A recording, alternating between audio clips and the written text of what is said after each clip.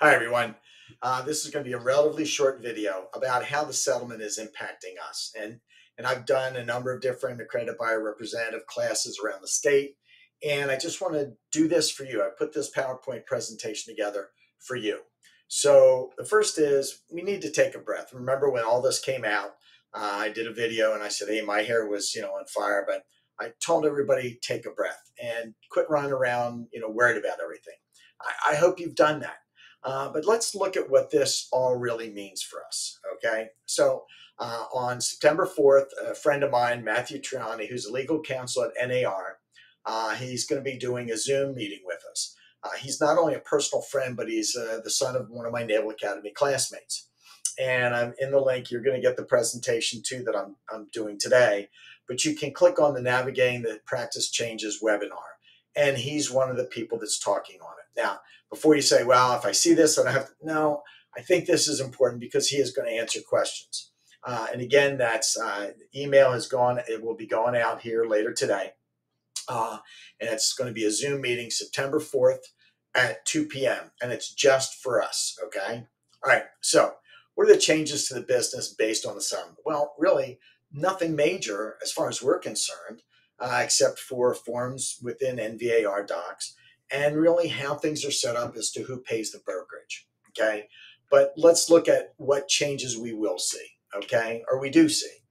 So we don't, you need a buyer brokerage agreement to show a home. Okay. Now, if you're the listing brokerage, okay, if it's a listing within Fathom, you do not need a buyer's agency agreement to show it. So any Fathom brokerage homes, you don't need a buyer brokerage. Why? Because the broker owns the listing. But Mark, it's not my listing. It doesn't matter. You're representing the seller at the time that you're showing it. So that's fine. You do want to do an unrepresented parties disclosure. Okay, that's definite. We don't have it, but other people have had some like normal compensation. We don't have that.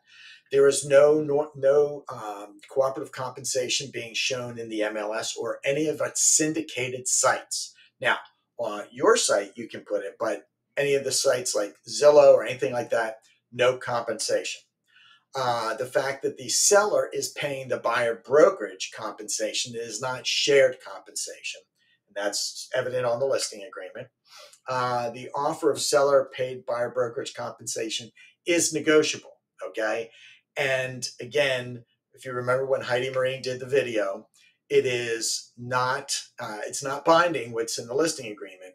It becomes binding when it's in the offer, the offer to purchase. Okay, and buyer brokerage compensation is limited to only what's in the buyer brokerage agreement. So if the offer of compensation is higher than the buyer brokerage agreement or lower, you are going to have to do an addendum. In addition to that, there are no more bonuses. So you can't put whatever, let's say you put 2.5% plus whatever bonus. No, it has to be in there as to the amount of the bonus. So bonuses are gone. Okay. And you say, well, I can do a new addendum. It's sort of frowned on with the bonuses. We can understand that compensation because that's negotiated in the contract. Bonuses are a little different because it's not in the contract anymore in any way. Now, for new homes, you're going to need to have an addendum. You're going to need to do things because each builder is different. Okay, so what's not changed? Our buyer brokerage agreement has to be in writing. It's had to be in writing since 2012. The commissions are negotiable. We know that. We've been dealing with that. The seller is still paying the commission, but it's just formatted differently. Okay, so that's not changed. Okay, that's not changed. So that's important. Just understand that. Again, like I said, you can show any Fathom listing without a buyer brokerage agreement. So if somebody has a listing in the office, let's say out of Nova East, Leanne Johnson has a listing. Okay. And one of the agents here, Nova West or Nova South, want to show it. That's fine because it's within the brokerage. It doesn't have to be within the office. It just has to be within Fathom. The buyer brokerage agreements are negotiable as far as the duration. Okay. So if you have somebody that says, well, I want to see the house, but I really don't want to be bound to. You have to explain the buyer brokerage agreement to them. And it's okay in my book, okay, for any of my agents, it's okay to say, all right, so how about if we do it just for this house or just for this weekend? And then do an addendum if they're saying, look, I really like you, let's extend that out. And again, finally, the buyer may need to pay some or all the compensation. Guys, that was in our buyer brokerage agreements in the beginning. So it's not a big deal. That's all not changed, okay? So what's my opinion? My opinion is, in this case, what hurts, okay? What this settlement does to hurt our business. I think the public misunderstands it, okay? And listening to radio and some of the pundits and the press, they don't understand it, or, geez, what a surprise, the press is manipulating it for their own purposes. With that in mind, because the public won't understand it, might not understand it, it's going to create, I believe, some strife in buyer's agency agreements and in listing agreements. It's also, with that in mind, going to, in my opinion only, create more unrepresented buyers, because buyers are going to go, heck, I can get a deal. They'll pay me the 3%. Well, that's crazy. Okay. May allow the buyer to get a little bit more, some seller concessions, maybe. But, the fact that they're going to get deals, how much of a deal is it when nobody is looking out for your best interest, which is how buyer brokerage came to be about. I also believe it's going to create future lawsuits. This is what I mean. We're going to have sellers say, well, wait a minute. So if I knew that offering more in compensation was going to create, that's going to be the first one. The second one's going to be, well, I felt I had to be unrepresented, and now I was screwed over by, whether they want to say the seller or the agent, it's going to come out. And so those are my opinions on why this settlement might hurt. But I believe that the good stuff far outweighs any of the problems. Here's the reason why. First of all, I think that there are going to be realtors that are going to leave the business. Why? They're going to go, I don't like the new rules. I never had to do a buyer brokerage agreement. Bye. Adios. That's fine by me. We're also going to get people that are going to say, well, I've never had to do this, and I don't understand. Somebody has to explain this to me. This is too much of a problem. The consumer knows what's going on. Out of here. Goodbye. And then, look, it's making my job harder. I don't want to work this hard. Again, bye. It was nice knowing you. Please leave. Don't let the door hit you in the butt. Okay? So we're going to get people who I believe are not going to be professional. We're not going to want to work. Not ready for change, any change at all. Go. Fine. I don't know what the number will be. Don't know.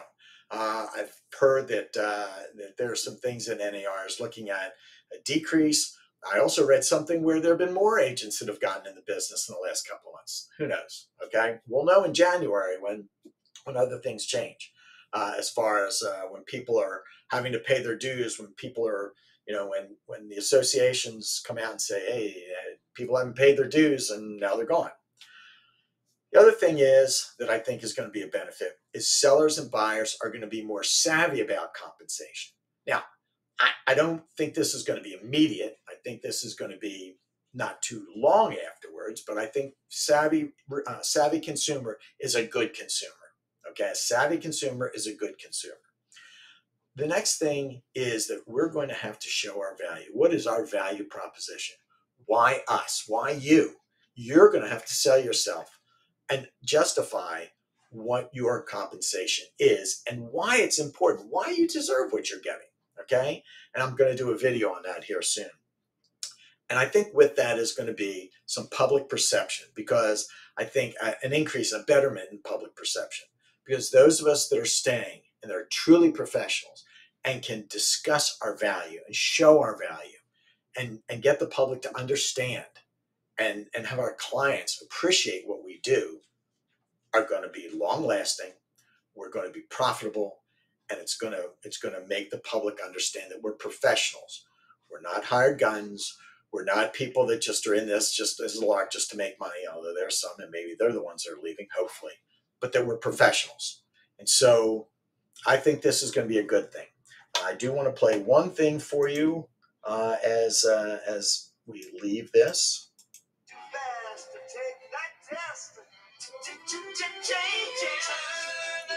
So hopefully you guys recognize David Bowie and his song Changes, and that's what we're facing. All right? So turn and face it, embrace it, and press on. Go make your mama proud.